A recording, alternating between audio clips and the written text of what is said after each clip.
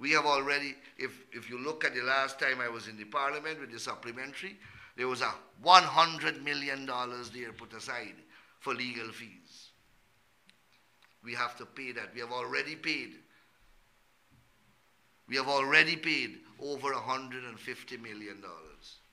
And we have put aside another $100 million to pay legal fees to defend the case that APNU+AFC have caused to be filed against us. I spoke about them running up a debt of $2 billion that we had to pay out. We had to pay out $2 billion. We got about $5 billion written off, debt write-off. That is the money that they took when they were in government from 1966 to 1992.